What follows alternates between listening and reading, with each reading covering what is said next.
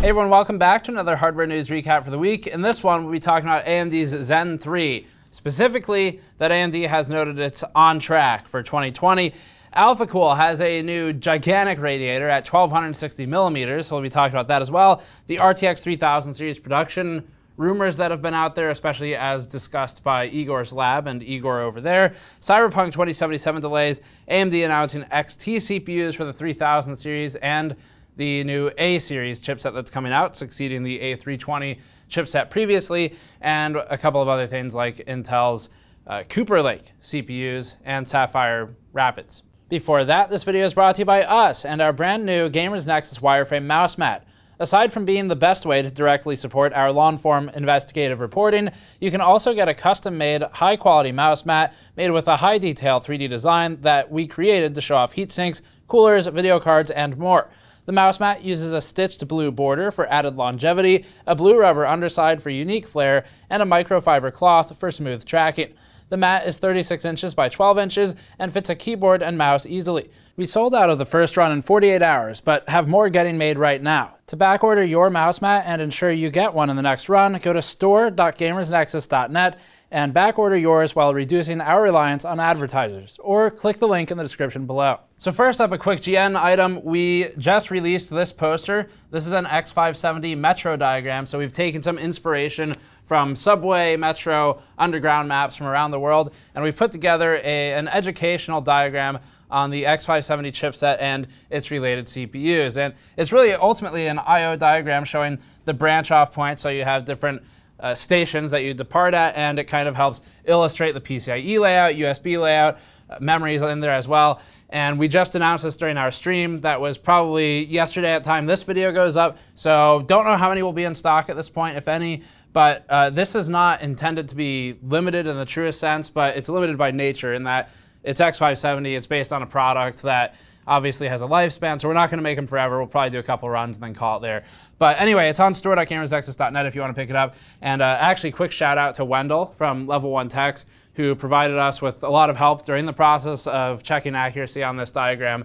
So obviously we had to take some artistic liberties in a few places because it's really hard to illustrate PCIe subsystem layout in a subway map. But Andrew did a great job making it work, and Wendell helped us out a lot along the way, so big thanks to Wendell from Level 1 Techs. You should subscribe to them if you're not, but if you want to pick up this poster, you can go to store.gamersnexus.net, and if it's out of stock, then we're probably going to do at least one more run, and we'll announce it in a news video as soon as we restock it. A quick extra note too, we have another of the educational series of posters on the site, and that's the GPU anatomy poster, which has VRMs like MOSFET, inductors, capacitors, and shunt resistors, GPU itself, all that stuff's labeled on there. So if you want something that's cool looking, but also has some technical information, maybe educational, if you're learning about all this stuff, then that's on the site as well. Okay, first news item, AMD confirming Zen 3 is still on track for 2020. The hardware enthusiast space was lit aflame with a rush of articles after one published by Digitimes previously, and which was translated by a Twitter user who is known as Retired Engineer in the space. And the article stated that AMD would be delaying its much anticipated Zen 3 CPUs. To my memory, we didn't cover this one because there wasn't enough to go off of. But we're covering it now because AMD has basically dismissed it. So this gave traction initially, the article, that AMD's Ryzen 3000 series CPUs would be the last ones out until 2021, barring the obvious upcoming XT launch. But AMD wasted no time in squashing the rumors and stated the following to Gamers Nexus, quote, AMD confirms that the delay on Zen 3 is inaccurate. AMD also reaffirmed to us that Zen 3 is on track for a launch this year. Exactly when this year, we're not sure. Computex 2020 would have been a safe bet originally, well, after the initial delay, but that's now off. That's been canceled as of last week. So at this point, we're likely looking at AMD hosting its own event somewhere or sometime later this summer or towards the beginning of fall, and whether that's online or in person, we'll obviously find out, but Zen 3 is on track for 2020. Next news item, Alphacool's big-ass radiator. Unfortunately, that's not the actual name for it, but Alphacool, we're offering you this name for free. You can take it. We don't need royalties for you to call your radiator the big ass radiator, because frankly, that's what it is. So this is a 1260mm radiator. We've got some shots we can throw up of the water-cool variant of this, which is known as the Mora 3. The Mora 3 has been a lot of fun to work with. It's entirely impractical for almost all system builds, but really fun to work with. We've used it for a lot of overclocking streams, and it can run passively up to a pretty high wattage just without any fans because it's got so much water in the tank. So Alphacool is challenging that market. If you were looking at the Mora 3, then the Alphacool Nexus OS, it's got 3 X's, and as we discussed a couple weeks ago, X's are actually the most expensive letter to print. So the screen costs a lot more for an X or a K, which is why X and K branded products always cost so much. It's just they're really rare letters. And yeah, so I mean, it has 3. So that's probably going to mean it's pretty expensive. Actually, it's not too bad, though. It's 140 euros for the 1260mm Rad. You will need to buy fans for it, though, and that's going to probably cost similarly because you'll need either 4 200mm for one side, that is, or you could go with 9 140mm fans. The Alphacool 1260mm radiator measures at 400 by 400 by 45 millimeters in size. It is entirely made out of copper for the tanks, the channels, and the fins. The radiator notes 12 fins per inch for density, which should mean that it isn't too dense to accommodate successfully 4 200mm fans, at least on one side. Alternatively, again, 9 140mm fans, or it could be run passively at lower heat loads. The company announced a 560mm radiator and a 200mm radiator as well. The latter of these, the 200mm radiator, could be interesting to go alongside our coverage of Cooler Master's 200mm CLC that we reviewed previously. It was a prototype at the time. I don't think that Cooler Master has come to market with that product, so we'd be interested to look at Alphacools if theirs is coming out.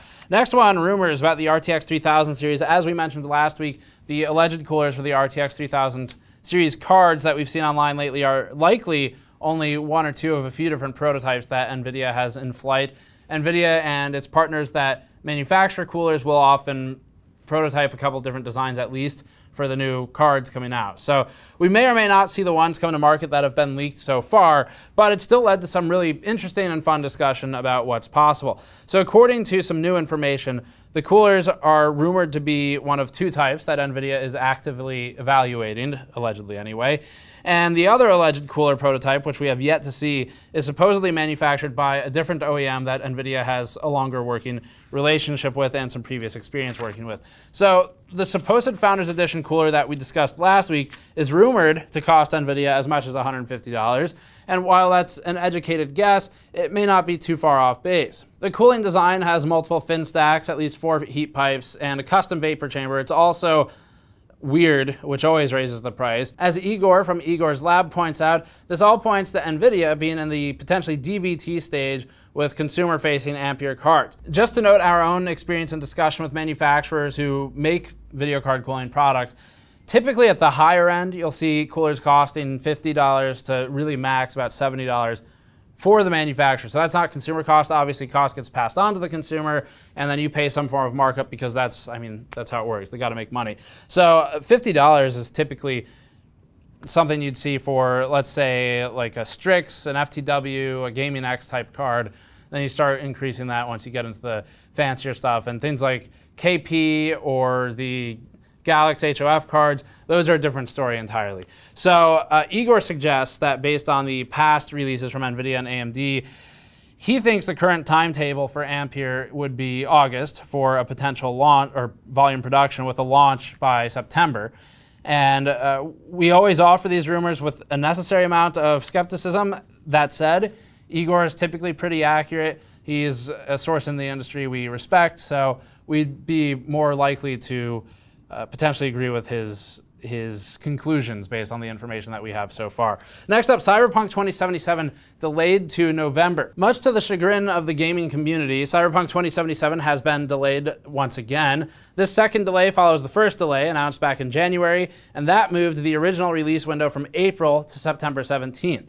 Now, that date has been extended to November 19th. As with the first delay, CD Projekt Red cites the need for additional time to polish the game, as well as needing to, quote, properly go through everything balance game mechanics, and fix a lot of bugs. So CDPR also notes that the game is technically finished, both content-wise and gameplay-wise. CD Projekt Red is also promising that we'll soon hear the opinions of game industry reporters from an event that the company has scheduled for June 25th. And for our own opinions here, it's a good thing to delay a product until it's actually ready. So if they really think it's not ready, definitely better to delay it and launch it properly, because you really only get one first impression with these things. And that first impression, although not always, will typically follow the game through its life. There are a couple of obvious deviations from this. CSGO, as an example, was revived pretty strongly.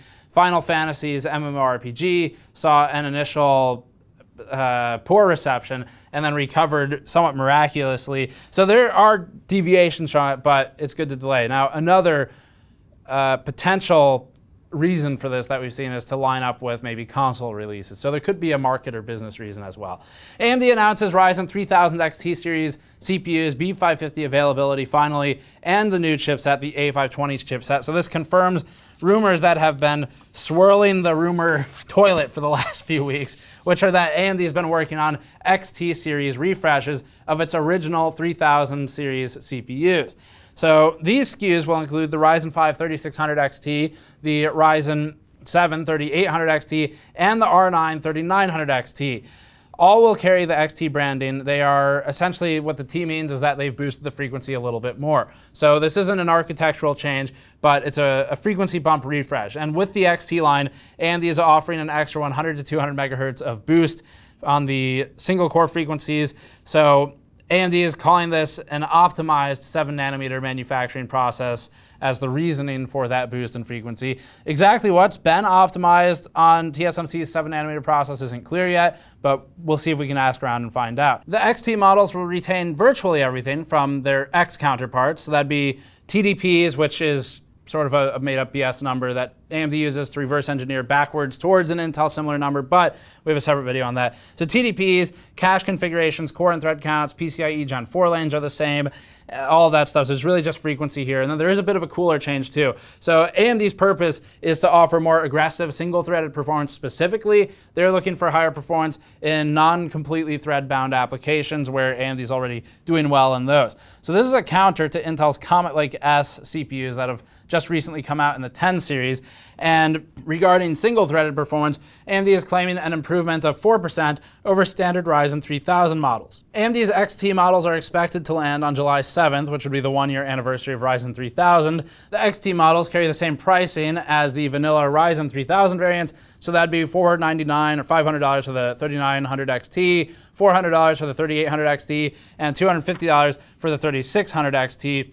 As usual, the actual prices will vary a little bit. And also note that although this sounds like just a drop-in replacement, it's really a drop-in replacement for the previous pricing, because now those CPUs have all dropped in price somewhat significantly in some instances. So you may still be better off buying the non-XT, but we'll look into them. In addition to the new XT branding, AMD is shipping the 3800 XT and the 3900 XT specifically without coolers this time, which we think is probably the right move, because we recommend coolers for CPUs in general, like aftermarket coolers. Not always, but in most instances, given our audience, given our focus, that's kind of what we recommend, especially with these higher end ones. So don't really see this as a bad thing if it means that the price goes down and the waste goes down as well.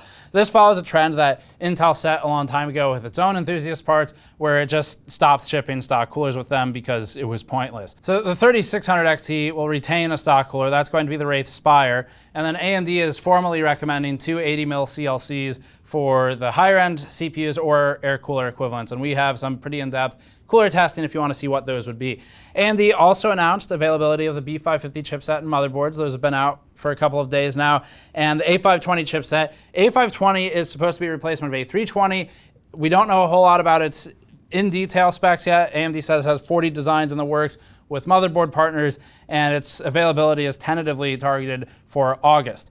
And finally, AMD announced its redesigned Store MI software. So back in April, we noted that AMD was discontinuing Store MI and would be launching a replacement for second quarter, which is now here. So AMD highlights Store MI 2.0 has a new UI. It's got a new caching-based acceleration algorithm, and it expects more news to be ready when AMD is ready to talk more about Zen 3. Intel announcing Cooper Lake, and then there's Sapphire Rapids as well to talk about. Intel has had its own CPU announcement this past week. It finally pulled the curtain back on what it's calling the 3rd gen Xeon scalable processors.